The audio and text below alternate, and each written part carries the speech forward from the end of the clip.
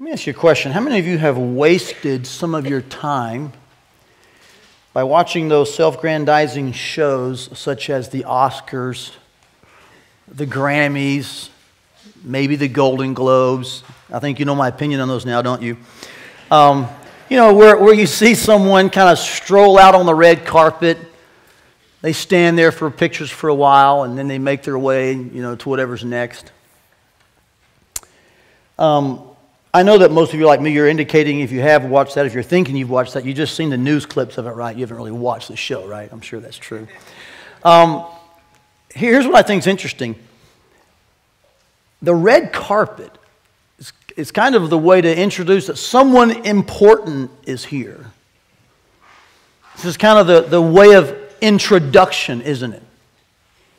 Well, there's a red carpet moment in the book of Mark at the very beginning, and it's the way that Jesus comes onto the scene at the beginning of his ministry. I want us to look at that this morning in Mark chapter 1. So you have your Bibles, and I'm sure you do. Open them to Mark chapter 1, and let's begin a new series through this gospel. While you're locating the Gospel of Mark, just a few words about this new series. It'll take us through next Easter, which will be Easter of 2020. We'll have a few breaks along the way, holidays and a few topical series, but for the most part, we'll kind of root ourselves right here in the Gospel according to Mark. And the goal is to really see how Jesus served and how we can follow in his footsteps. Now, I'm not going to spend hardly any time at all this morning on trying to update you on the book as a whole. We've done that offline, so to speak, in other words, away from here, but we've made it available for you. So a couple of reminders for you as you leave today. On our info wall, there's just a number of introductory materials about the Gospel of Mark. In addition to that, there's a podcast being released today that will kind of walk you through kind of some things about it that are interesting, maybe perhaps controversial, where we land on some of those. And we've got a few more podcasts to deliver as we walk away through this book. But there's a podcast available today. There's also a lot of introductory materials on the info wall. I would encourage you to make good use of all those things. You'll go to my blog, toddstiles.net. I put a number of articles there on this first topic of repentance. That will help you as well with understanding how Mark opens.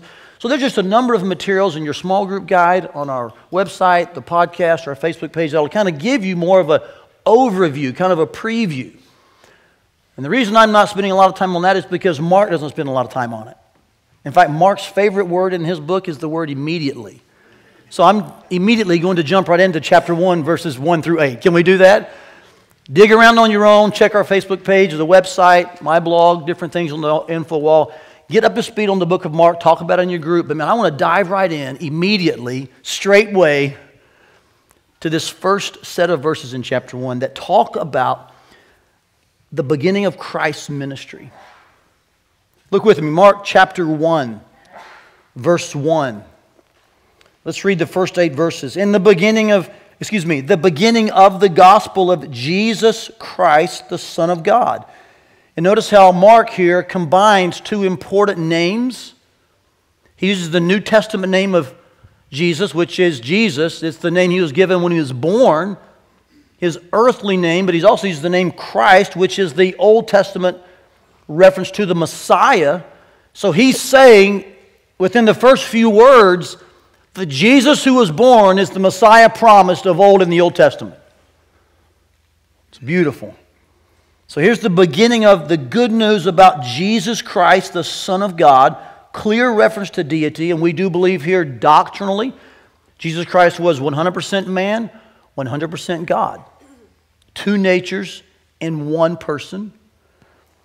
This book is about that one, Jesus. That's why it's not the gospel of Mark. It's the gospel of Jesus, but it's the gospel according to Mark. This is how Mark saw it unfold. He begins by saying that this Jesus Christ, the promised one, the Son of God, he has been promised. And here's what he says about that. Verse 2, as it is written in Isaiah the prophet. And here's some verses that really are a compilation of not only Isaiah, but also Malachi. And often New Testament writers would pull a number of Old Testament scriptures and kind of formulate how they applied in the current time.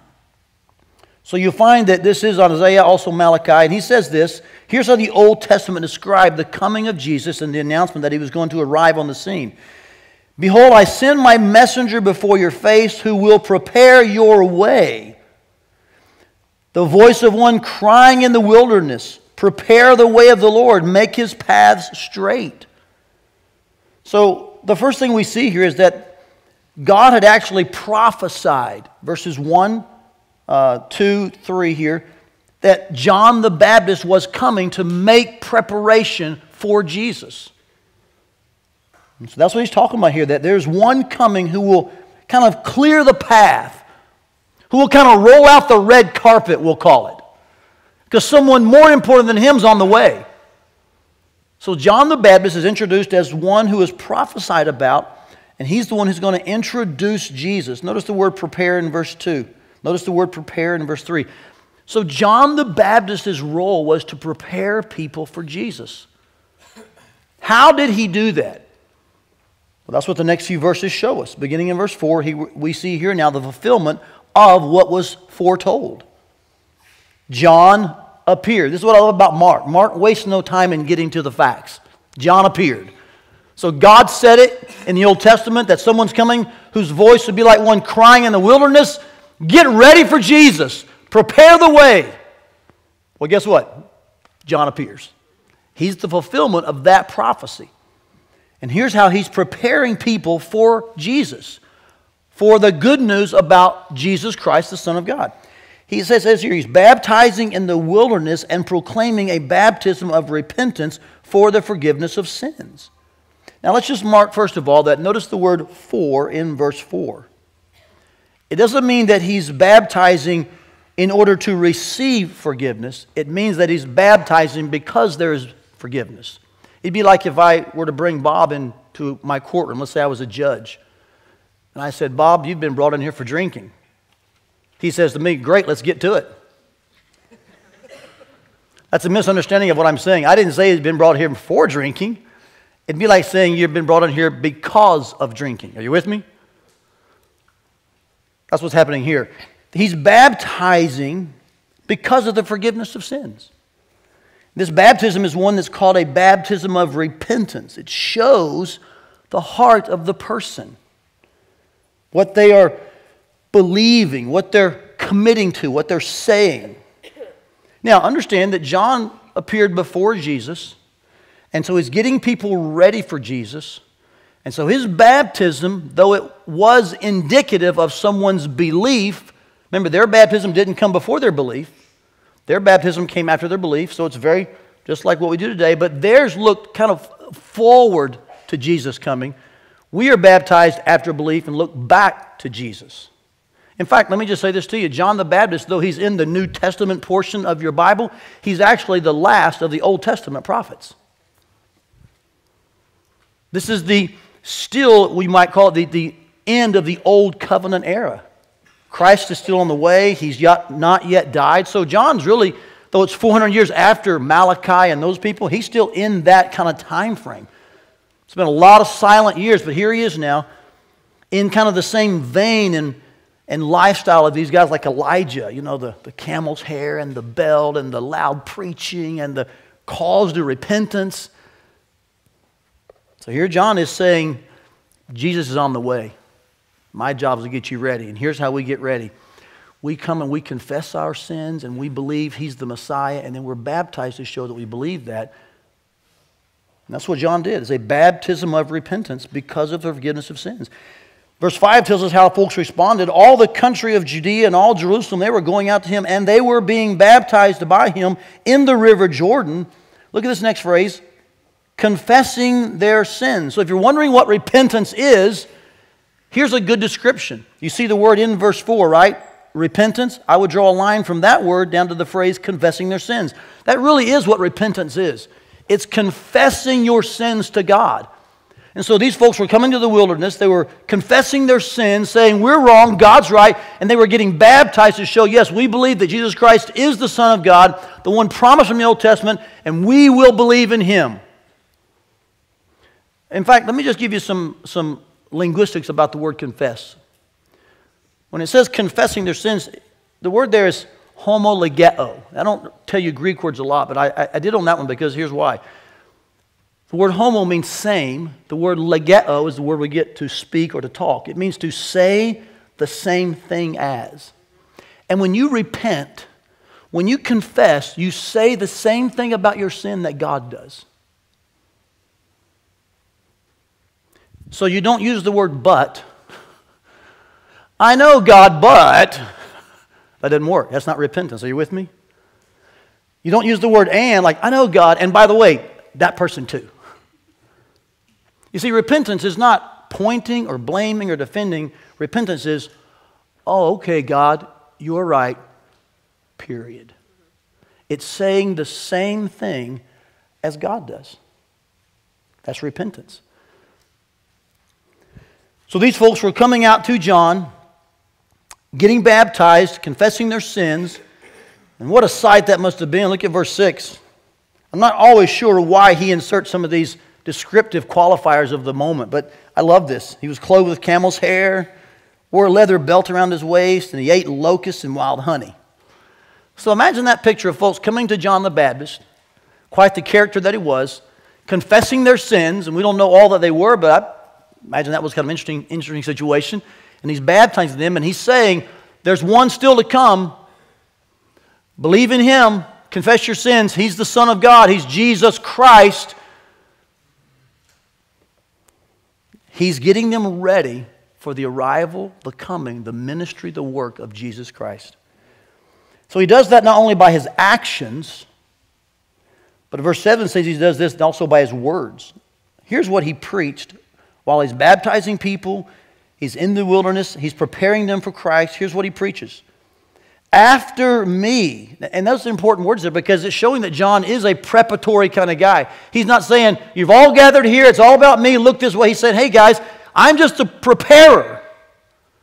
I need you to look to the one who's coming after me. After me comes he who is mightier than I. So what makes Jesus mightier than John the Baptist? It says here, he's so mighty that the strap of his sandals, I'm not even worthy to stoop down and untie. That's an amazing phrase because if I were to say to Dave Nelson, hey Dave, you think you're up to par with John the Baptist? Dave would say, no way. I wouldn't either. We'd say, he's kind of like a hero. He's a little odd, wouldn't you say? But if you talk about John the Baptist, most folks like, that's one of those really great guys in the Bible. He's saying, listen, I'm not even worthy to stoop down and loosen the shoestring of Jesus. And John the Baptist is a pretty high-ranking dude. Where do we fall on that, right? And so suddenly he's realizing, hey, this preparation I'm making, it's not about me. I'm not the one to focus on. I'm not even worthy to loosen his sandals. Here's why. Because I'm baptizing you with water, but he will baptize you with the Holy Spirit. So the water baptism is symbolic. It's evidentiary, we'll call it, of repentance and confession, of belief. But guess what? It didn't save. So here's what I want to say to you about the baptism part first.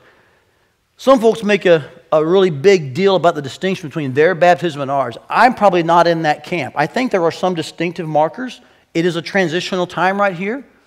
But we don't know that in some ways this is very similar. They were baptized after their belief. It was evidential of their belief, and it didn't save them. That sounds like a lot like your baptism, doesn't it? But theirs was looking forward to Christ's coming.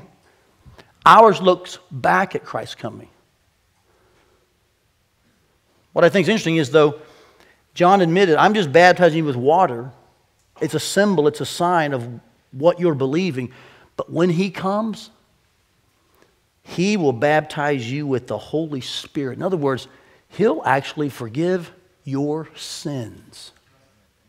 This is just a reference to regeneration. It's a reference to Christ saving people.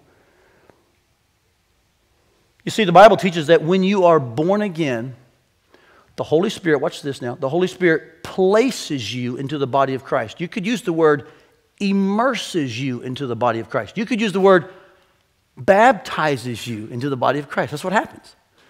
So when you're born again, when Christ regenerates your heart and you confess he's Lord, that God's raised him from the dead and you're saved, at that moment, God places you into his church, his universal body.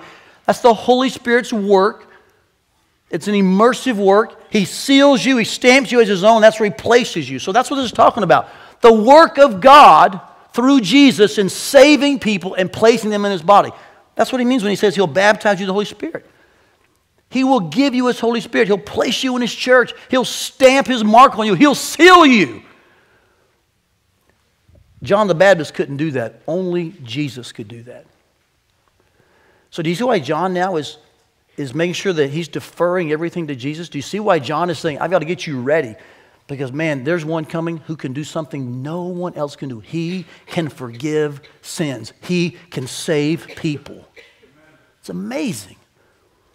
So this simple outline that I've kind of thrown up here in front of you about John the Baptist and about his work in preparing us for Christ and preparing these folks for Christ, it really kind of follows this pattern. There's a prophecy, 1 through 3. There's a fulfillment, 4 through 6. And then there's the reason, and that's 7 through 8. I also have 3 other words I've kind of used to kind of describe this set of 8 verses. I like these words even better. I was a little late to kind of throw them up there. But I think in verses 1 through 3, we see the idea of something being foretold to us. The prophecy that someone's coming who's going to prepare you for Jesus. In verses 4, 5, and 6, we see the fulfillment of what was foretold. And that is actually John the Baptist.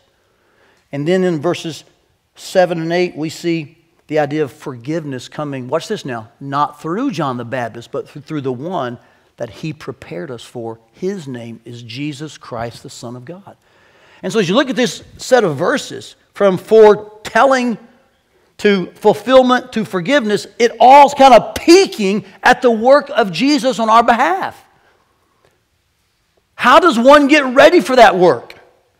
How does one prepare to meet Jesus? How does one prepare for this final phrase that he'll baptize us with the Holy Spirit? He'll forgive us. That's the moment we need. How does one get ready for the end of verse 8? That was John's role, to prepare people for this incredible work of Jesus.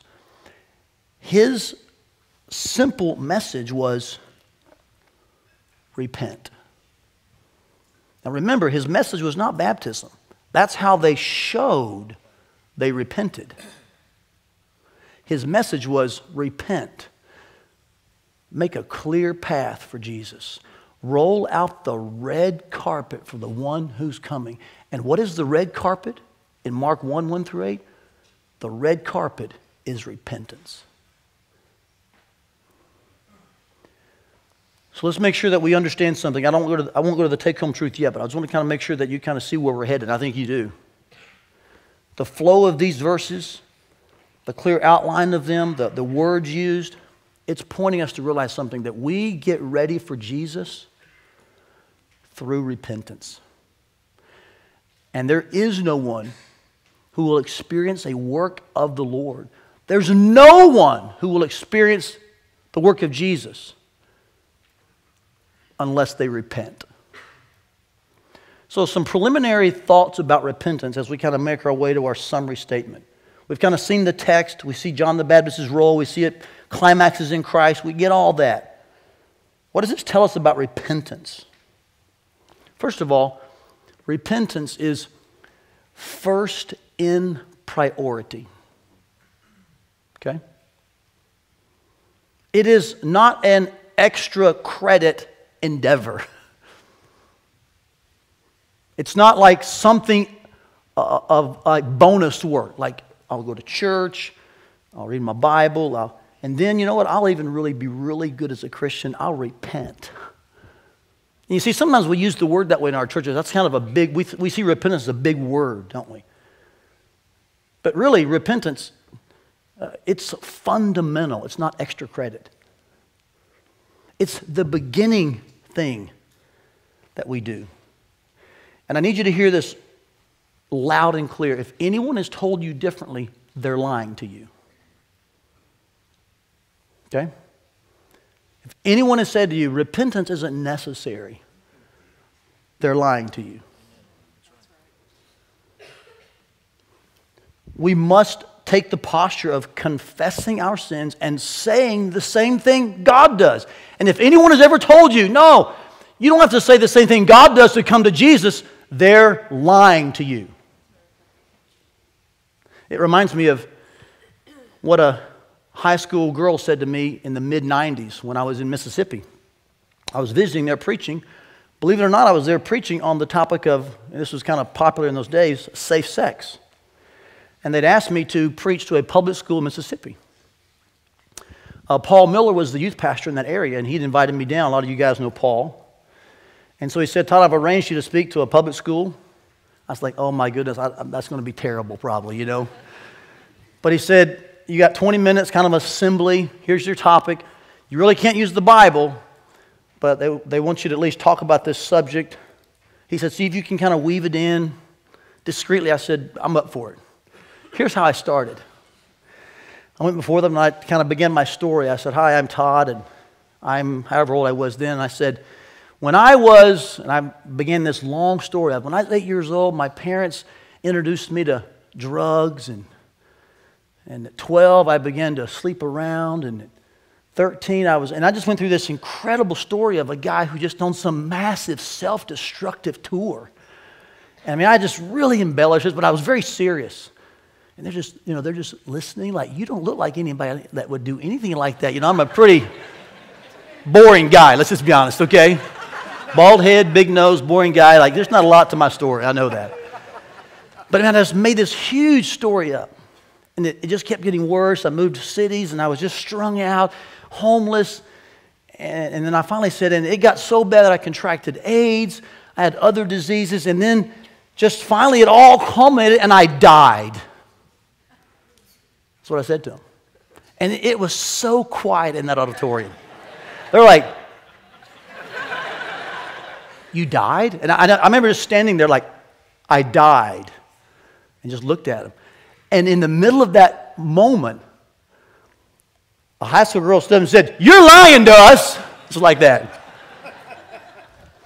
I said to her, you're exactly right. And then I proceeded on to talk about the lies of those who propagate the safe sex message. Here's my point in telling you that. If someone's ever told you you can experience Jesus without repentance, they're lying to you.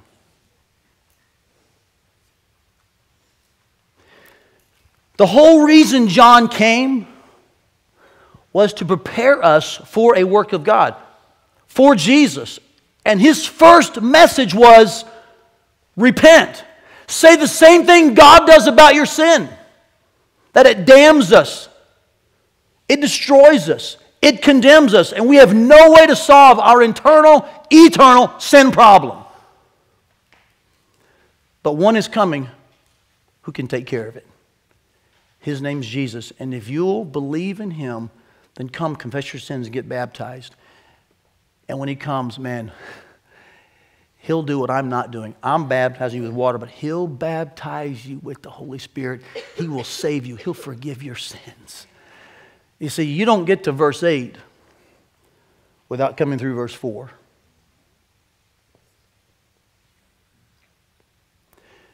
So the red carpet of repentance is first in priority. One other preliminary observation to make. The red carpet of repentance is first in sequence.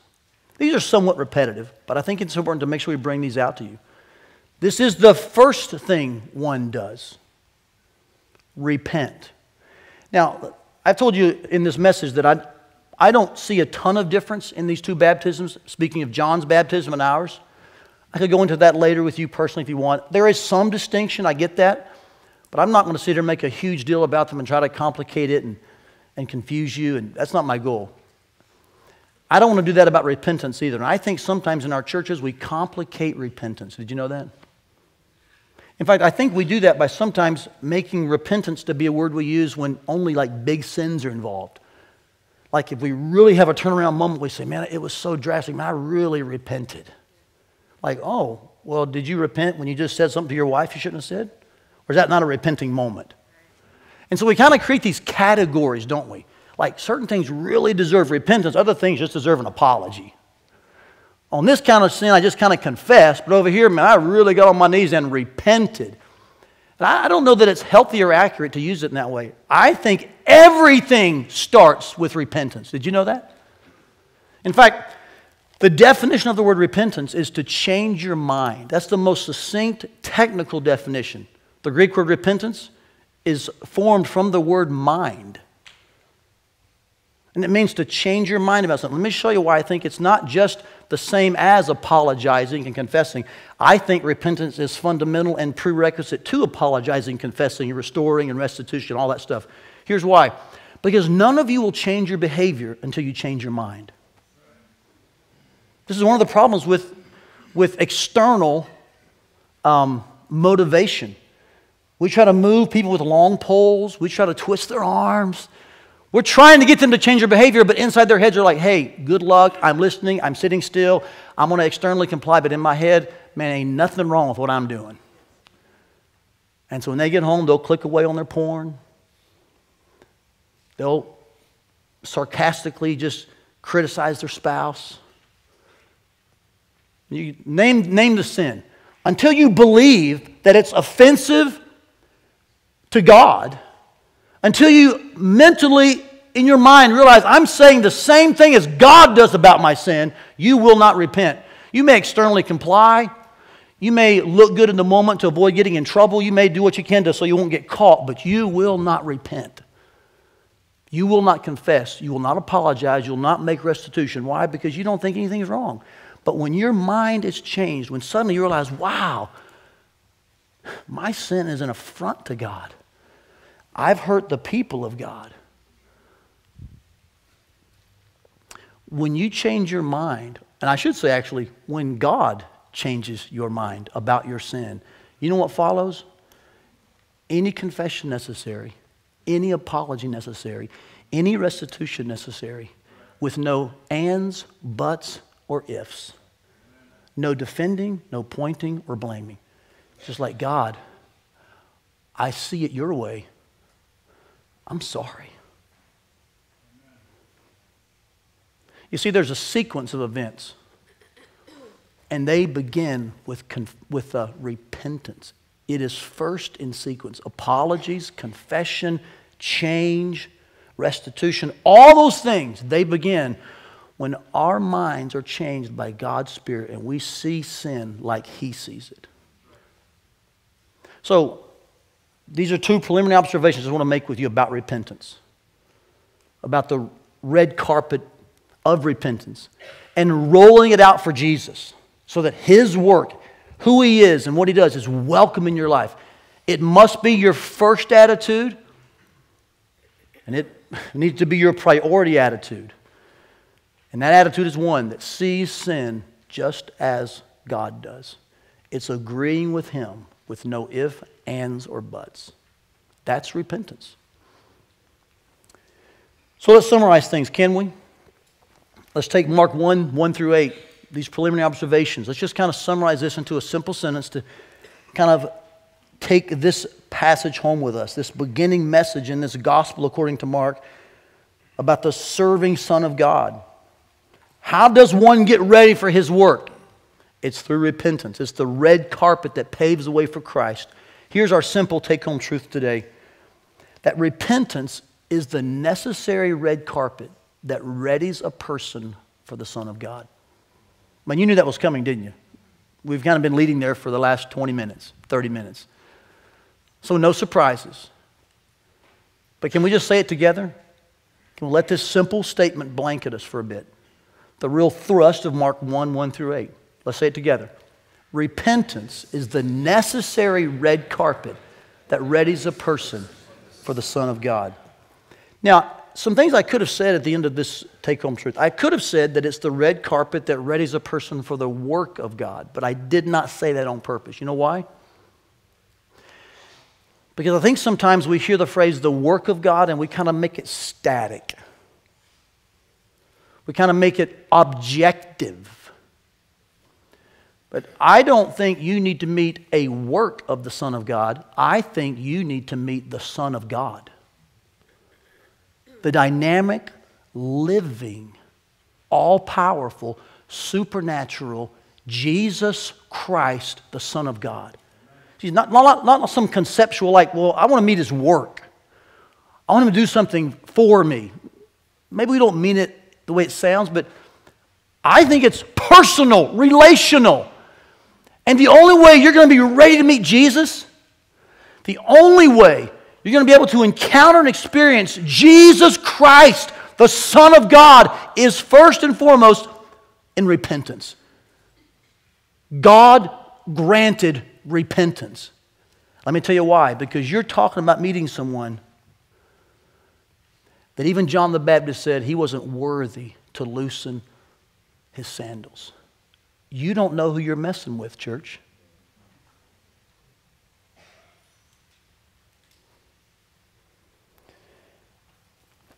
So if you're not willing to repent, you're not ready to meet Jesus. I mean, you realize he's all-consuming. He's terrifying. He's gloriously superior. He's perfect and holy. He's death-defying, sin-crushing, idol-bashing, life-giving, everything glorious and yet everything terrible you can think of in some ways. Jesus is every bit of that. Towards sin, he's the judge, the master, the solver. He's the forgiver. He's the punisher. He's everything that's, you think, oh man, Jesus will deal with sin in that way. And yet, he's everything loving for every one of the things that you think's going to strike you dead. He's beautiful, amazing, wonderful. But he's victorious. He's wrathful. He's vengeful in a righteous way. He's patient, but he's dependable. So you pick your adjectives. Put them in the categories you want. I just want you to know, whatever you do, don't neuter or tame Jesus. Because if you think you're meeting someone you can kind of control on a leash, put in a box, or make your a puppet, you're not ready to meet Jesus. And you don't know what repentance is. This is why repentance is necessary, because we're about to meet Jesus. And John the Baptist says, I'm not even worthy to stoop down and undo his sandals. He's mightier than me. I think in that phrase, John hits upon something that we don't understand. I don't think many of us think Jesus is mightier. I think we think he's friendly, he's comfortable, he's casual, he's a buddy. Yeah, you're not ready to meet Jesus. This is why you need to repent. Because if Jesus were to come into your life and you're not agreeing with him, you're not saying the same thing he says about your sin, he will mess you up. You're not ready. You're standing there with your back up, your spine tall. You think you can take on Jesus. Man, you need the posture of humility. You need to be brought low. You need to be laid flat at the sight of one who is so powerful that he can forgive sins. And then say, that's actually what I need. Would you, Jesus, forgive me? And Jesus baptize you with the Holy Spirit. Yeah, that won't happen until you're brought low in repentance. Do you see why repentance is necessary? Why it's so crucial? So it's really not complicated. It's the beginning thing that God grants so that we can even think about meeting the Son of God. It's the priority thing God grants. And when God grants it, and we're laid low, and we agree with him about our sin, then God comes in the person of Jesus and the power of the Spirit and does what only he can do. He saves, he restores, he forgives, and it's a beautiful thing, isn't it? When you're in the middle of it, it's messy. I was there last Sunday night. We were in our prayer gathering here. I came in with Julie just normal, Maybe that's not good. I don't know. I just was so excited to pray with our church. By the time we got to the end, and we'd been working our way through Psalm 23, man, I was a mess on the front row here. In fact, when everyone dismissed, I couldn't even move. I just wept. Sean came over to pray with me, and I was so convicted about the first line of Psalm 23. I'm not even sure this was Julie yet. But as they were reading Psalm 23 at the end, where it says, the Lord is my shepherd, I shall not want. I couldn't even say that because my first thought was this. And I was saying it, but I didn't mean it. I was saying, the Lord is my shepherd, I shall not want, but I do want. That's what was in my heart. I actually do want other things. And all through that prayer gathering, I was like, God, that's not right. I'm not completely satisfied with you. I preach about you being my treasure. And I think in some part of me, I do believe that. I want that. But man, that's a battle in my heart often. It's like, give me Jesus. Oh, and these three things too. And I was just laid low there Sunday night, thinking, the Lord is my shepherd, I shall not want, but I do want. And that just kept weighing on me. And in the moment, man, repentance is messy, isn't it? Man, you just feel like God's just bringing you to a posture where like your heart is exposed. That's where I was. I didn't even want to get up from the chair with everyone around. It's like, man, I've got contentment issues here to wrestle through. I've got issues where I want certain things and like, Lord, forgive me. So God and I, we've had a really good week. Man, he's wrestled this heart through some things. And it surfaces. It surfaced last night a little bit. It's hard to just battle things that have a hold on you. Can anybody agree with that? Yeah, thank you. Amen. Grab an oar and row this boat with me. Amen. But here's what's beautiful. In that moment, I never felt more like a child of God. Do you hear what I just said? In that moment, I never felt more like a child of God. Why? Because I knew I belonged to Jesus. Man, he had his hands on me. He's working me over. He's wringing me out. He's refining. He's saying, hey, you belong to me, and we're not getting out this easy. Let me show what's in that heart of yours. I'm like, yeah, Jesus, I need this. Oh, it was uncomfortable. I didn't like it. I felt exposed. But man, that's what God does to his kids. You know what he's doing? He's preparing me for Jesus. Now, I'm born again. I was saved when I was 14. I'm not saying that. I'm saying that repentance is our daily posture. It's our weekly kind of go-to stance. So God can continue to put us face to face, in touch, close encounters with Jesus, so that we don't grow stale in our relationship. And man, right there in that front row last Sunday night, God is just working me over. And this week, man, it's been a sweeter week with Jesus. Watching him work in my life, increase my patience, develop my contentment, get rid of my idols, crush them, bash them, expose me. Not because he's against me, but because I actually belong to him and he loves me that much to do the hard work in my heart. Yeah. See, I would not have been ready for all of that if God hadn't, first of all, in some moment last Sunday night, through his word, just said, you're not there, Todd. And he granted me repentance to see the real need of my heart. And said, now let's talk about that. Let me work you over. I got some good things in store for you. And man, he was readying me for the work of Jesus in my life. That comes through repentance. And I have a sense that I'm not the only one in that mud pit wrestling match with God. I think you've got some hard issues too, don't you? Maybe you've been trying to avoid them, run from them, point, blame, defend, push off, avoid, escape. You can't outrun God. His arm is plenty long, his hand plenty strong. Here's your best decision. Man, just accept the God-given repentance he's giving you. Humble yourself, lay flat under him, and let him do his work. Because that's how we are readied for Jesus. Okay? Have you rolled out the red carpet of repentance?